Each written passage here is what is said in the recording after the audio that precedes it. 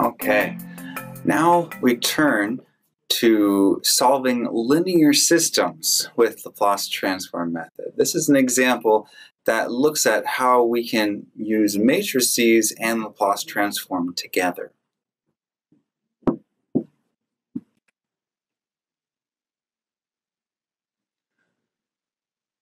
We've seen spring mass systems a lot, from starting in chapter 3, double mass spring systems in chapter 4, and now we're going to look at the same double mass spring system back from 4.4, but instead of solving it using the eigenvalues and eigenvectors, we're going to look at it using a Laplace transform. So let me write down the system we had.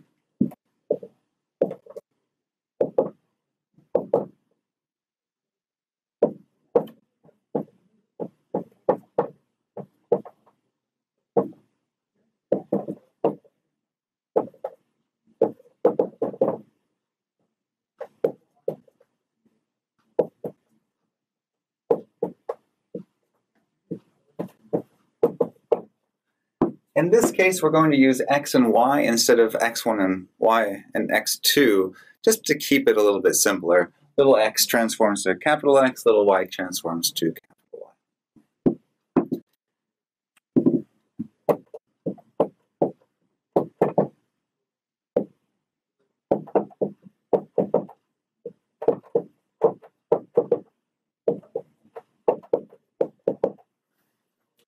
So for this example, we're going to use some symmetric boundary conditions.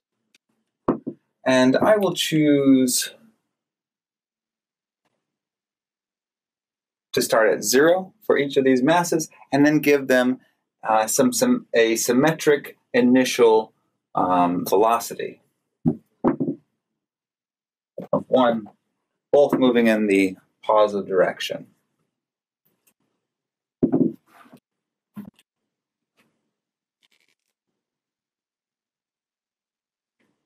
And before we start solving this, let's divide by capital M and simplify this up a little bit so we can see a little bit more clearly. X double prime is equal to, there's a minus 3. We'll treat k over m as omega squared.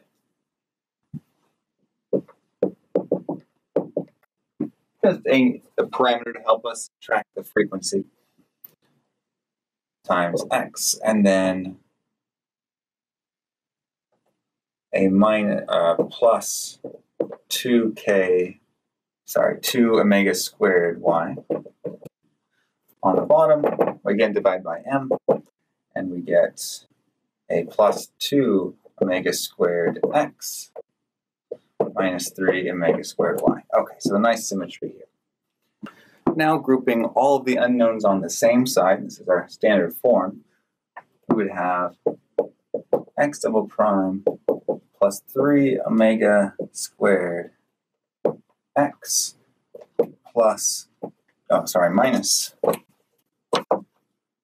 2 omega squared y equal to 0. So a homogeneous equation there, that's nice. And then y to the prime plus 3 omega squared y minus 2 omega squared x equal to 0. I'll erase this.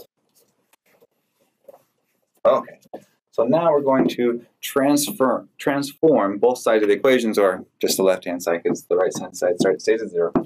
And as I transform, I'm going to move the initial conditions onto that right-hand side, the known pieces.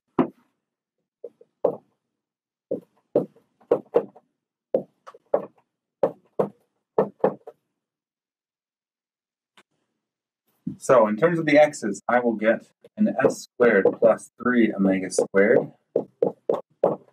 In terms of the y's, just a 2 omega squared.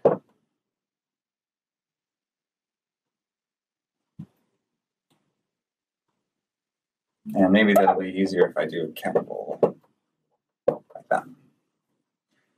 On the right-hand side, I get the initial conditions. So 0 for the transformation of 0. And then I add the pieces from x double prime. So I first add the initial position, and then I add the initial velocity. Again, we're stepping down in terms of s, starting with s squared, then s, then 1, as we go up in derivatives in terms of initial conditions. On the second equation, I will have my y's expanded as s squared plus 3 omega squared y, and then my x component has a minus 2 omega squared capital X. On the right-hand side, I transform 0 to 0, and then I add the initial conditions for y. So off of y double prime, I get first s times y of 0, and then plus y prime of 0. So first initial position, then initial velocity. Well, initial positions are both 0. So that's nice. Now let's form the matrix version of this equation. We first have the coefficient matrix times the variables, capital X, capital Y. The x coefficients are s squared plus 3 omega squared and a negative 2 omega squared. The y coefficients are negative 2 omega squared and an s squared plus 3 omega squared. The resultant vector on the right-hand side is based upon the two initial velocities. So they're actually both 1. It's kind of cool. So to solve for x and y, we have to either solve this linear system directly or invert using a matrix inverse, which is really just using Cramer's rule.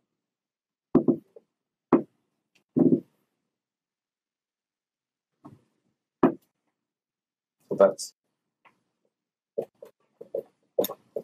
first take the determinant.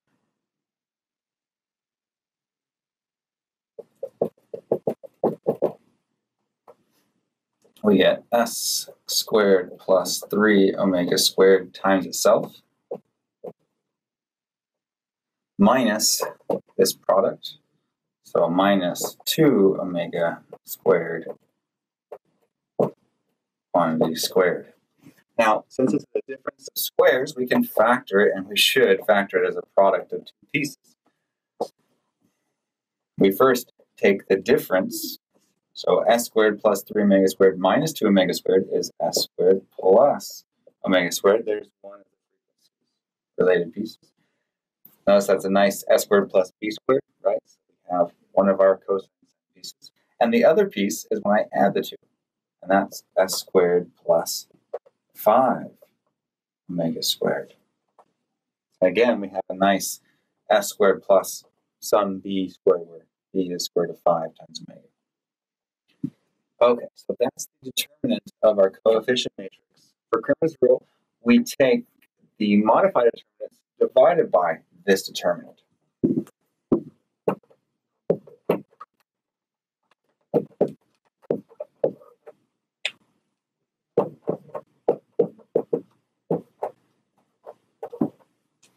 So the first modified determinant has a 1 and 1 in our first column, and a minus 2 omega squared and an s squared plus 3 omega squared on top. And then the determinant of a on the bottom, which we just computed. So let's simplify that down. We'll get an s squared plus 3 omega squared minus a negative 2 omega squared plus 2 omega squared, all divided by s squared plus omega squared times s squared plus 5 omega squared.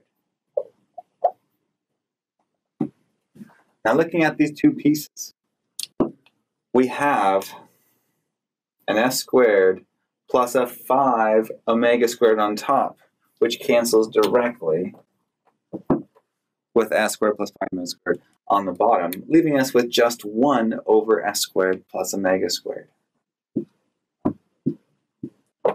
Now let's look at the y.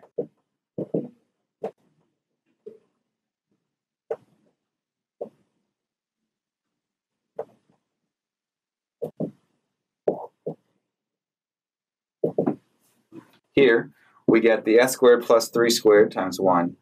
It's the same thing. We're subtracting a negative 2 omega squared, so we're adding it. We get that s squared plus 3 omega squared plus 2 omega squared. We're dividing by the same denominator, s squared plus omega squared.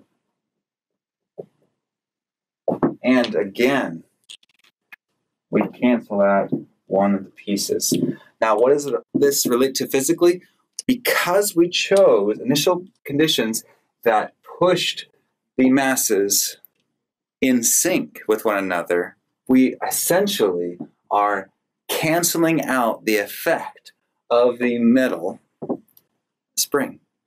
So the frequency that's based upon the middle spring, s squared, related to the s squared plus 5 omega squared, this square plus or minus square root of 5 omega, that frequency is what's being removed from the motion of these two masses when you have symmetric in sync motion of the initial position. The initial conditions. I would get the same effect if I pulled them both to the right and let go. Pulled both to the right the same amount and let go. I would also be canceling out the contribution of that middle spring. Okay. So now that we've reduced it down, let's invert our capital X and our capital Y to find out what our actual solutions are in the real world.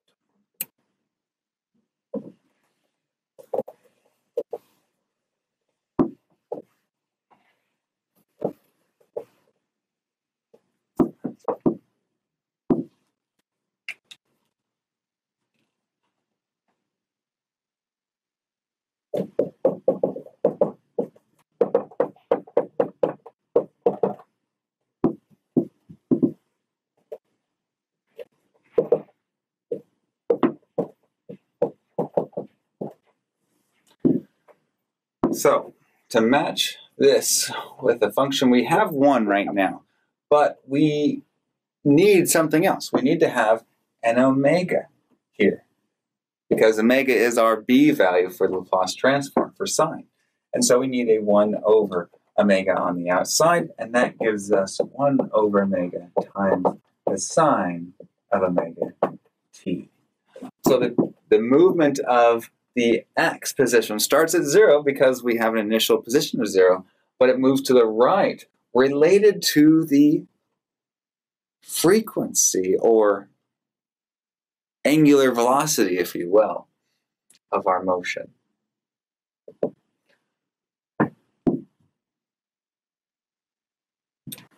And then let's solve for y. Well, actually, we know that y is the same. It has the same transform version. It looks like it's the same smoothie on the frequency side. It's going to be the same ingredients on the time signal side.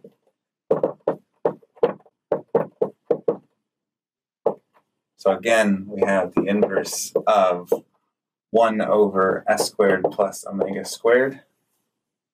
So we multiply by omega in the inside, divide by omega in the outside to get our form, our nice balanced form of the transform of sine of omega t, and that gives us 1 over omega sine of omega t. The same thing for both cosine, for both x and y.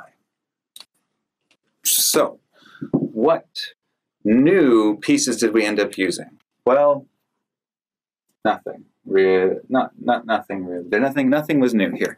Actually, it was all just a combination, a greatest hits, if you will, of the previous pieces. We used Cramer's rule in solving a 2 by 2 linear system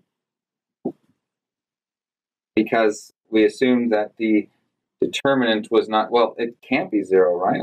As long as we have, well, except for possibly at those frequencies, but everywhere else is non-zero.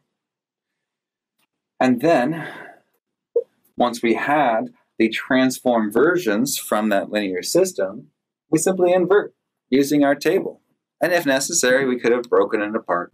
If we were unable to cancel those out, we would have used partial fraction decomposition, broke it up into pieces, and found out how much of the first frequency, sines and cosines, how much of the second frequency with sines and cosines. That's fine. So the initial conditions, again, don't tell you what kinds of ingredients you're using, but they do control how much of each. And our particular choice of initial velocities and positions this time canceled out and told us, you know what, we're not having any banana. It's just a full apple smoothie right here. That's fine.